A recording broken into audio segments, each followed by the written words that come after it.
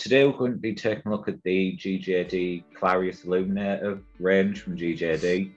I've also got Neil today who's going to go through all the kind of background with the Clarius lighting range and all different products that are available. And the great piece of kit, especially with the dark nights coming in now as well, and also different things you can do with the IR units and also the white light versions of the Clarius range. And Neil's got some demo videos of showing how these work at night, and I'll also be going through the web front end of one of the hybrid units, which is both IR and white light as well, and there's a couple of different things that you can do with these. So I'll be handing over to Neil, who's going to go through some slides, and then it'll be coming back to myself and just go through some of the web front end of one of the units that we have in the office there. So if you want to take it away there, Neil. Hi, good morning everybody. Thanks for joining us. I'm Neil Hennessy of GJD. I'm the technical sales manager and I have been for the past 11 years. So now I'm just going to share my screen with you all and then run through some of the products in the Clarius range. Can you all see that? Can you see that okay, Nathan? Yeah, that's come through, yeah. Right, I'm just going to turn my video off as well. Thanks for joining us. Company overview, Clarius range overview, benefits of using Clarius lighting, and then Nathan's going to do a live demo of the web configuration through our hybrid illuminator, and then a question and answers session after this. GJD, we are a manufacturer. We established in 1983. We've been manufacturing at our place now in Manchester for 38 years. And over the years, we've acquired various companies. 2012, we acquired Advanced LED Technology. They were the original Clarius inventors of our illuminators. 2016, we acquired a Swedish company called 𝐂𝐸𝐲𝐸𝐸. And then 2017, acquired Radio Visor. They were the first company to make active infrared point-to-point beams back in 1929. 2017, we received Queen's Award for our contribution to export for international trade. And carrying on in 2017, we established GJD USA. So we've got an office in Los Angeles. Some of the OEM customers that we manufacture for. GJD have three products.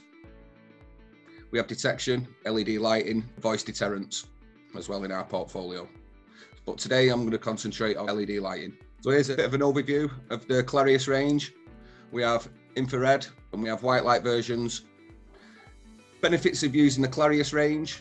In the box, they all come with the interchangeable diffusers, which can match the camera field of view.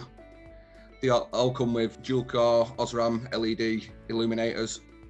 It has a special clean light coating on the front of the diffuser.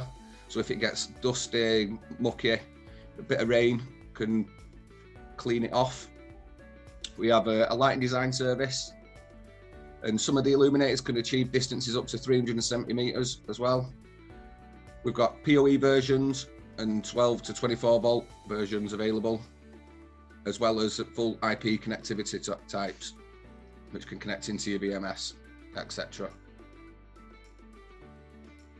So the illuminators all have an integral photocell.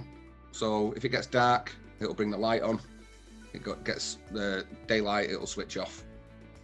The housings are not painted, they're anodized, so it disperses the heat more correctly, and they all come with telemetry and day-night switching as standard. So this is the interchangeable diffusers, which can match the field of view. As standard in the box, you've got 10, 30, and 60, and 95 degrees. So you could use a 10 degree diffuser for long range, or the 95 for short distance but wide angle.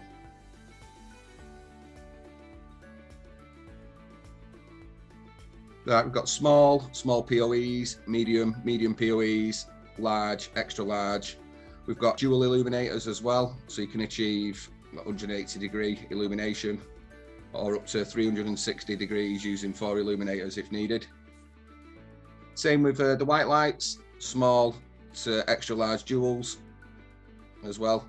The white lights are all controllable. There's a little pot on the side where you can reduce the brightness if needed, so you could have like different areas with emitting different light levels. as well.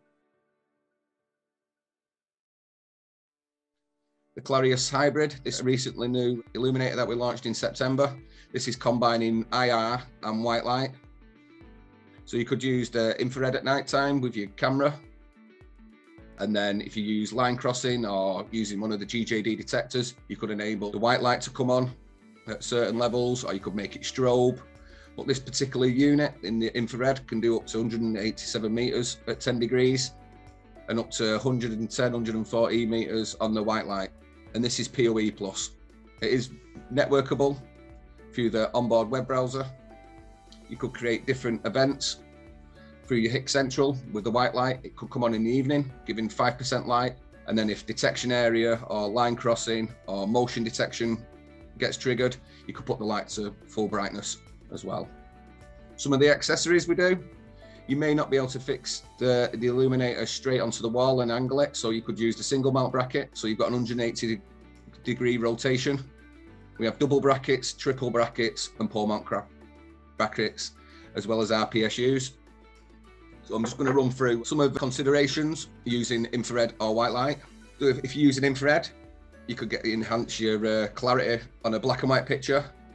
Does the customer want covert on the infrared or non-covert?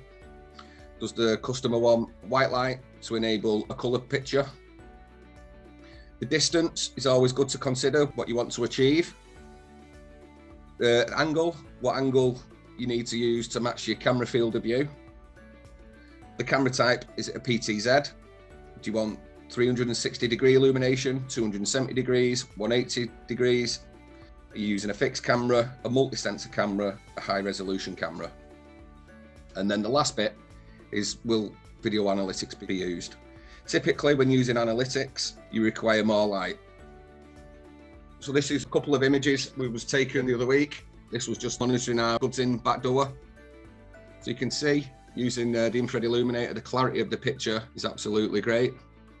And then one of my tech lads, Gary, he just come onto the scene, and then we did a bit of a zoom in, so you can see, you could get full facial recognition off that image. This was a camera that I was testing in my garden as well. So it's quite dark behind my property. There is a bit of ambient light in the background. So this was with the integral infrared switched off on the camera. And then we enabled the integral IR. Decent picture. My camera was claiming to do 30, 40 meters, but it won't see that, and you won't get a clear image. You can see around the sides where it's a little bit grayed out. And then enabling Clarius illuminator, you can see the clarity of the picture. That has enhanced the picture a lot. And then moving on the hybrid to the white light version. So you can see the color forensics, and you can also use the white light as a good active deterrent. Zoomed in picture, the built-in infrared, decent enough. But if you want full true, like black and white HD picture, use a Clarius illuminator. You can see there on the egg chair, you can actually see through the bars of the seat prior to that picture. You can see how much it enhances your picture using separate infrareds. And then the color picture, you can see all the color detail, etc. So you get a nice clear shot of somebody's face. The video, when I embedded it into the PowerPoint, it slowed the video right down.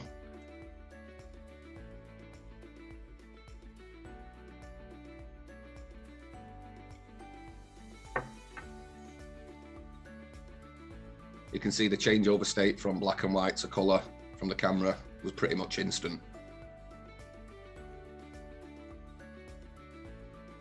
Long range surveillance. This was analytics were being used on this perimeter. You can see using the integral IR on the left. The picture is very dark and it's only quite clear when you're right near the camera. So we used a 10 degree medium illuminator on this, just firing straight down. You can see on the right hand image how clear the camera picture is now. Using the angle for the camera field of view, that's always important. You can see on the 3 images like the wrong diffuser's been used on the left-hand image, so the light beam is very narrow. The light beam's very wide, not matching the camera field of view on the middle image. And then the right-hand image is matching the correct angle.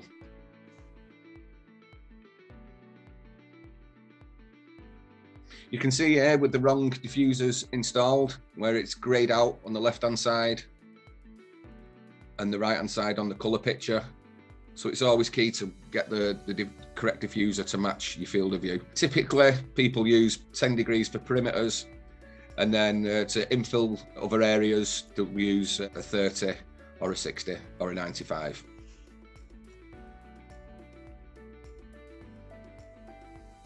Analytics. I know a lot of companies that I deal with rely on camera analytics, line crossing, detection area. But the key thing with integral infrared is it attracts insects and spiders, which will cause a lot of false positives because the spider's webs are very reflective. If your camera's quite a powerful high resolution and the infrared goes back into the camera, it can make it go out. So we always suggest disabling the integral IR.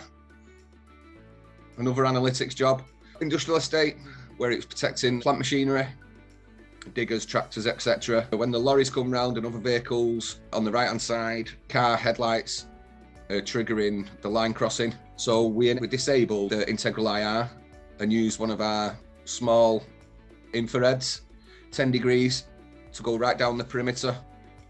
You can see there, so when the car headlights come on, it's not going to affect the line crossing on that palisade fence.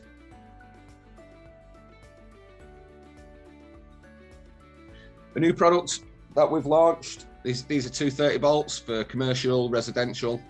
We do a Clarius Star floodlight without PIR, which can get integrated into the GJD lighting systems.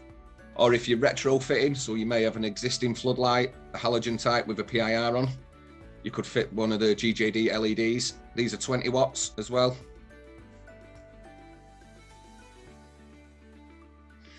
So now the nights are drawing in, burglaries will probably increase and crime. So we've got our security lighting controllers. We have a single zone, a dual zone and a 4 zone. And you can connect the Clarius illuminators or the Clarius Star illuminators into these control panels.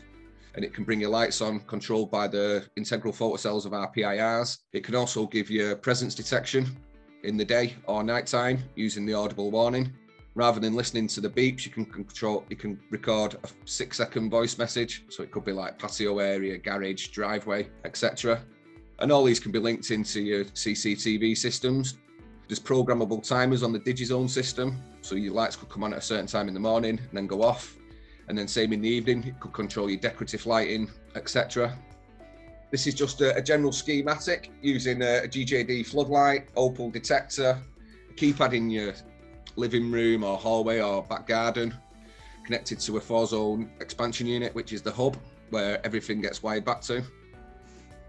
Typically, this is just a schematic. You can have 3 detectors per zone. Each zone can switch up to 750 watts of LED lighting. So overall, you've got 3 kilowatts of lighting over 4 zones. You can group the different areas. So if one detector went off, it could bring the lights on all the property, or just on individual zones. That's over to you, Nathan. No worries, Neil, that's great. There's definitely a lot of benefits of using the Clarius detectors. I'll just share my screen over now, that one. So I've got one of the hybrid units. Let's refresh that page to log back in.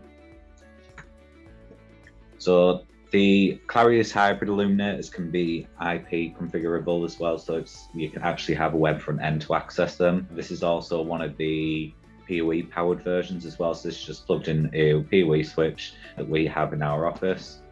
So if I log in to this one, so you can actually have events trigger the illuminators themselves. So you can have the events enabled or disabled. You can see there's already one configured for a low light, which is working off the photo cell. It's actually built into the illuminator itself, but there's other events that you can actually configure on this as well. So if we go into add an event, we can give the event name itself. And then there's a few different options that we've got in there. So we can have a digital input. So this can be from an IP event, for example, from there. And we've also got a timer / heartbeat. So you can have a timer set when you want the unit to come on within that. And we can also go into temperature as well within those for the events. If we edit the low light detection, you can see that the control hybrid light is set as the action type, and the start action would be the IR illuminators actually come on, and you can set that to visible, which would be the white light. You can actually also set it to start the strobe light or stop the strobe light on the actual illuminator itself as well within there. You can also have, as I mentioned, IP events triggering through to the Clarius unit. This is something that we're looking into with the 𝐂𝐸𝐴 VMS, to have the events from 𝐂𝐸𝐴 trigger through to the Clarius illuminators. So if there's an event that's happened on site, you can actually have all the illuminators turn on at the same time, all the white lights come on across the site. So instead of just linking to one unit where that camera's mounted, you would have an alarm trigger all the lights in one site that you've got there, instead of having it just local to that one unit. It can be site-wide for the system itself. We go into our LED settings, so we can actually adjust the power of both the visible white light and also the IR illuminators on here. So these are currently set to 100%, but we can actually drop these down depending on the illumination that we're wanting, which I'm going to show in a moment with one of our colour view cameras that we have in here as well. And you can also manually control these units as well. So you can manually trigger the strobe light, and you can just manually turn on the actual power of the illuminator itself. And you can see we've got the status of the actual unit. So the LED's status is currently at 0%, actually gives us the ambient light in lux. So the ambient light in the room's 78 lux at the moment. Tampering detection is armed. So if the tamp is triggered on the unit, that can actually trigger an event. And the current device temperature is 26 degrees as well within that. We go into unit configuration. This is where we'd actually change the IP settings of the unit itself and also the port and that's needed within that. And we can actually upload our HTTPS certificates as well if that is needed to meet the site requirements, and also make the connection secure for that. You can also export and import your configuration settings for the Clarius detectors, so you can copy that across where needed. And obviously we've also got the firmware updates. It is an IP device within that as well, so there are firmware updates, and that makes it possible for GJD to add in new functionality where needed as well within the unit. So if I go into the web front end of our colour view camera, we have got, so this is just a standard colour view camera that we have, I've just got on my desk at the moment. What we can actually do is trigger the white light strobe light manually. So if I start that, you can actually see the strobe lights triggering, and that is really bright even with the lights on in the room that I'm in currently. It is visible and it is quite a bright light with it set to 100% on there as well. But if I turn off the lights in our room, you can see the image has gone darker. This is a colour view camera, so there is some ambient lighting, but you can see there is, you kind of get motion blur over the image just because there's a lot less light in the actual image itself. But I can turn on the actual light itself. I can actually set that to visible light. You can see there, you don't get the same motion blur, and it is actually illuminated from that on there. And if we actually trigger the strobe light, we can see that's much brighter, especially if the dark nights. If you're using a standard IR camera, can actually use an event to trigger the strobe light on the LED illuminator itself within that as well for that. So there are a number of different scenarios that you can use these illuminators in, and there are benefits to use them as well, especially the newer hybrid units.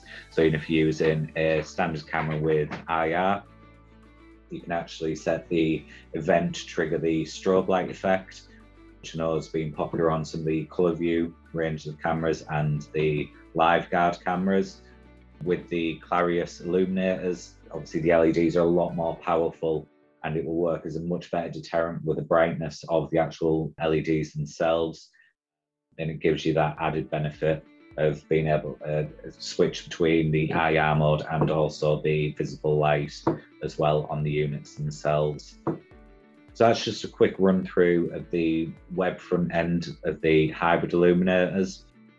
What we will be doing is putting together a video showing the integration with 𝐂𝐸𝐸 Central using IP-based events, which can actually trigger the Clarius illuminators from GJD as well. So you can do all different kinds of events with those and link those into your VMS solution that way. But if you have any questions, if you put them in the Q&A section on Zoom, and myself and Neil, and we'll be able to start taking a look through those as you send them in now. So someone's asked, with the hybrid illuminator having a temperature displayed, is there a shut-off point if the illuminator itself gets too hot? The temperature function, it's to do with like the home automation side.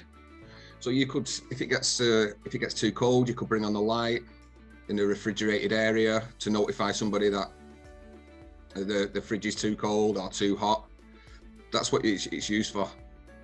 Right, that's pretty interesting on there. I think it's also because I think it's one of my colleagues that might have put that question in because they did cover the strobe light up earlier as well. Yeah. With that one. Can they use general output triggers, so physical alarm inputs to trigger the illuminators? You can on the 12 to 24 volt versions and the PoE types using the input triggers. The hybrid doesn't have a telemetry switching function on it. You'd have to do it through like URL commands, etc. But no, generally the normal PoE versions, the standard IP versions, infrared or white light, you can. And then Chris asked regarding the availability of the hybrid illuminators. I can send you over an email, Chris, from our sales team for the stock availability of these units. I'll get that sent across shortly after this webinar for those. And Reese has also said to tell Neil he has a nice garden. Thank you. No, about 3 years ago when I moved into my house, we had loads of kids like play equipment. I was bored one Friday night and did some tests. And then recently my garden's starting to look a bit nicer. Yeah, the pictures are a lot more cleaner now. Thank you. No worries. So I think that's all the questions that we've had there, but feel free to contact our pre-sales team at Dynamic and we'll be able to help with any designs or anything like that. Oh, actually, another one's just come through. If there's any design tools to help put together the beam patterns, etc. for sites. We have got some design tools on our website. We've just did a rebrand on the GJD website, so it's not all functioning as it should at the moment. We've got a couple of issues, but if you know your camera type, your distance, etc., you can run a report and it'll tell you exactly which diffuser to use with which camera. It will show it. I've got all the beam patterns as well, which I can share with you, Chris. That's not a problem. I'll get some contact details off Nathan. Yeah. Or if you want, get in touch with me directly. My details are actually on our website as well. We also offer a lighting design because certain sites require a certain lux level all the way around, especially like government times. That's spot on. And what I'll do after the webinar as well is I'll send out a copy of the slides that Neil's put together as well, and also just some links to the different units on our website and the tools section on the GJD website, the new one as well, which will get sent across to everyone that's on the webinar as well. Yeah. But thank you for joining us both today, and thanks to Neil as well for taking the time to co-host the webinar with me today and do predominantly most of the talking today as well. Thank you. For the Clarius range. But it's been great as always, Neil. Yeah, it was a pleasure. Anytime. No worries. And thank you all the attendees who came on today and stopped working just to listen to me and Nathan. Yeah, no worries. But thanks to you all, and we'll look forward to seeing you on the next webinar as well when that's launched. Brilliant. Right, thank you. Cheers. Cheers, thank you. Bye-bye.